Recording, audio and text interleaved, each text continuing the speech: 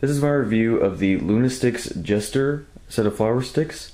They cost me $20 and are one of the cheapest sets that they sell. This is their beginner set, and it's very easy to use. This was the first set that I ever bought, and this is also the set that I learned on.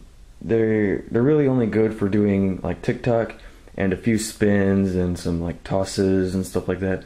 But for any of the more complex tricks, you want to get a more advanced set, because this can't do it. It's just too lightweight and too long.